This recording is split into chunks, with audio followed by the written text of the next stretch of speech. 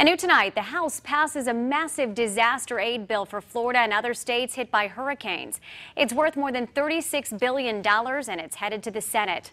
Also new, this new debris dump site near downtown Bonita Springs has business owners worried.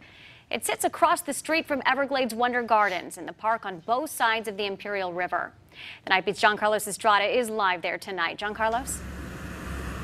Amanda, people here in downtown Bonita Springs have actually dubbed this pile of debris Mount Irma. I'm going to show it to you right over here. You can see this has just been one day's worth of collection. You can see it is a lot. It's mostly limbs and dead palm trees right over here. And this whole thing is actually being funded by FEMA to get the cleanup effort done here in Bonita. Now, the city says it needs a centralized dumping site, and right now there's two dump sites on opposite ends of Bonita, and that's really slowing down the process, the cleanup process here. Now, during last night's council meeting, is actually dedicated to this whole issue. Now, the majority of the council citing that time is of the essence with this cleanup process.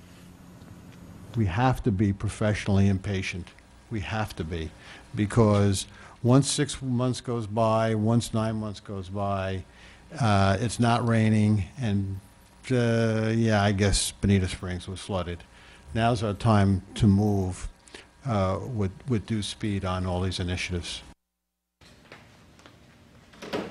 Location to downtown Bonita Springs has really irked a lot of business owners. You have a lot of tourist attractions here, as well as restaurants and shops. And the other thing, too, is that the potential of flooding. It is this dump site right over here. It cuts right through the middle of the Imperial River, and that's a concern for a lot of people.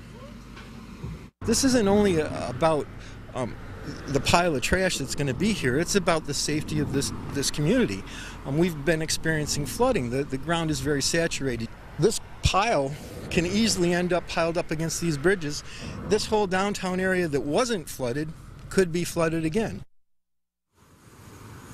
Now, the council says that they're open to replacing this site if they find a new location. Now, they are open to the idea of maybe the dog racing track just down the street, but of course that would obviously cost some money.